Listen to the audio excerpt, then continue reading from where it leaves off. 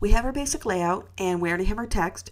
Now basically we just need to take a look at our design principles to improve the look of our cover.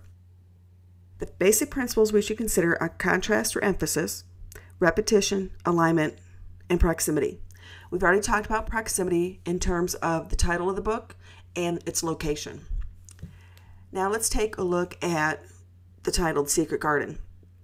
That's probably the most important part of the book, being the title of the book. That gives you a little more idea of what the book's about. And we want to give it a little bit more contrast to make it stand out more. So let's open up our layers panel. I'm just going to click on it to bring it back. I don't really need my paragraph styles or my character styles panel at this point. So I'm going to leave my layers panel open along with my character panel. I want to select the Secret Garden layer. And what I want to do is, again, bring a little bit more contrast to the title of the book so it brings more emphasis and makes it stand out more.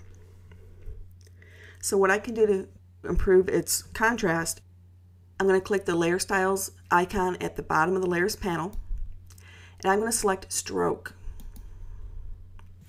Adding a stroke to a color can make it stand out a lot more. And here we see just the default black and how just applying that makes the title stand out and pop out a lot more than just leaving it as a solid orange. Let me go ahead and hide that style so that you can see the difference. So here you can tell just by adding that little bit brings out a whole new level to this cover, and it does bring out some of our design principles, and we can see why contrast or emphasis is important. I'm going to go ahead and click on my color picker box here next to color for the stroke, and I'm going to pick a shade of green and I'm going to make it a dark green. So instead of using a black stroke, I'm going to use a color that kind of makes more sense and goes with our layout. Now I could keep it black because I think those hinges on the door are black or maybe a deep brown, but since greens go with gardens, I'm going to see if I can find a dark green that looks good. Okay, that's a really dark green. I'm going to click OK. And you'll notice that we can change the size of the stroke by simply adding to the structure of it. I'm going to up it just a little bit.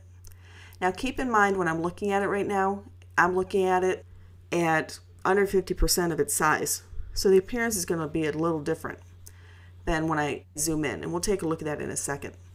The position of the stroke. It can be placed inside the letter on the center of essentially the line where the stroke would be, or on the outside. By default it's set on the outside. If we want to thin that up just a little bit, if we chose center, you'll see now it's actually what you would consider your stroke. It's now centered on that line rather than laying on the outside of the line. So here it is centered over the top of it. And here's that blend mode again that we talked about previously. So we can actually cause a blend with the stroke color with the color that's beneath it on the layer below. I'm going to leave that at normal. And opacity, we can also change whether or not the color is bleeding through from below. And fill type. So here we can add a gradient to a stroke color, or we can add a pattern. Now I'm going to go ahead and just leave this as a solid color, but I just want to point out that you now can add gradients and patterns to strokes, and we'll look at that in the next section. Now another thing we can do here, we can add a drop shadow. You can see how that adds just a little better contrast to our title. Also notice under the structure settings, I have the distance and the size set at 5 pixels. Again, let me show you without it, show you with it. We can see how that adds just a little bit more contrast to our title. Again, we've got the blend mode, here's the color, and what I was told a long time ago by a designer is that shadows really aren't black. They're just a darker color where the shadow's coming off. So in our case, it would probably be either the stroke or the fill color of our letters. So black really isn't the true color. And the mark of a real good designer, they said, was if you didn't use black as your shadow. So let's go ahead and change this. Now we can even use a deep, deep orange as our shadow, or we can go with off of our stroke. So I'm going to use a dark orange color, and I'm going to click OK. And again, let's see it without, and let's see it with. And you can see that it has brought emphasis to our title. I'm going to click OK. And I'm going to leave it like that. Now, what's neat about layer styles is I'm going to go ahead and I'm going to use the same layer style over again. One of the neat things about layer styles is that we can actually copy a layer style and then apply it to another layer. Let's go ahead and do that in this case and see what happens to our author name. So I'm going to right click on the Secret Garden in my layers panel. I'm going to choose copy layer style, and I'm going to right click on the author's name on the layer and choose paste layer style. And here I'm definitely going to want to zoom in. Let me change my tools panel real quick. Here I'm going to zoom in, and again now you can see the effect on the letters for Secret Garden. And remember, in our layers panel I can click off the visibility icons for the individual styles that I've added.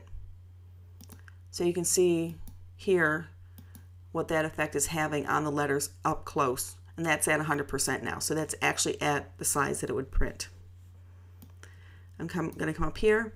Now the stroke obviously is going to be way too large on this one because the letters are much smaller. So I'm going to double click on effects to open up my layer styles box. I'm going to go down to stroke and I'm going to bring that down. That font has a much thinner letter to it than the one we used on the title. So let me bring that down a little bit and let me change the position to outside. And what that does is it moves, again, the location of my stroke, so it gives me more of my fill part of my letter, and it makes my letters obviously a lot more readable. And the stroke color looks fine. We can actually reuse the same stroke color and drop shadow that we used from the Secret Garden. It seems to work here just fine. And because we used a light green color on the letters and we're repeating the same color of the stroke, our shadow seems to fit in just fine too.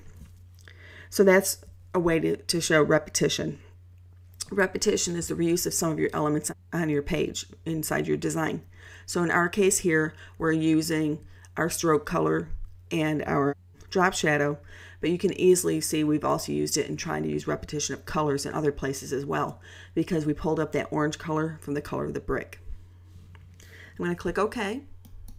Let me double click on my hand to reset my workspace so that we can zoom out to see what it's taking to look like. Notice that the name of the author is a lot more readable in this instance. Let me go ahead and click on print size to see how this looks again at print size. Notice we're at 60% in this case, but we want to get a better idea of what it would look like when it prints. And the images look fine. For some reason, the letters of the Secret Garden to me are looking a little blurry. Let me go ahead and look at that at 100% again. And it looks nice and crisp. And so does the author's name. So I think we're going to be okay there.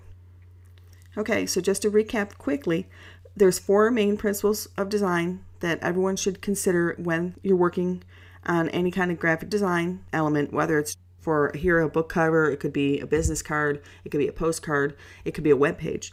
Our contrast, repetition, alignment, and proximity. Here we noticed we used the colors and the size of our text to create contrast, or emphasis is another term, with the title of the book. We used repetition in the colors that are used. We took the orange from the brick and we used that in the title of the book. And then we also reused our stroke color on our author to tie those two items together, those texts together. Alignment, I'm sure you're all familiar with alignment. We use that a lot just in word processing. But in our case here, we used left alignment on the words in the title of the book, The Secret Garden. Each word is left aligned. And then we have the author's name is centered with the title of the book. So we've got 2 alignments going on there. And we could even go into the fact that the title of the book is centered inside the door, another type of alignment. So you can align, obviously working with words and paragraphs and, like we do in word processing, but you can also bring alignment into graphic elements. And then proximity, we talked about that previously, the title of the book, The Secret Garden, and putting it inside the door to show proximity to the Secret Garden, the title of the book obviously, and the door, and that being the passageway or the entrance into that garden, and giving us more a little concept of what the story is going to be about. Okay, I think we've got enough here on our children's cover. So let's go ahead and save this. I'm just going to do a file save. And I'm going to save it into my Chapter 5 folder. Here it's named Children Cover. I do want to keep my layers so that if I want to come back and make any modifications I can. And I'm going to go ahead and leave this open as we begin our adult cover.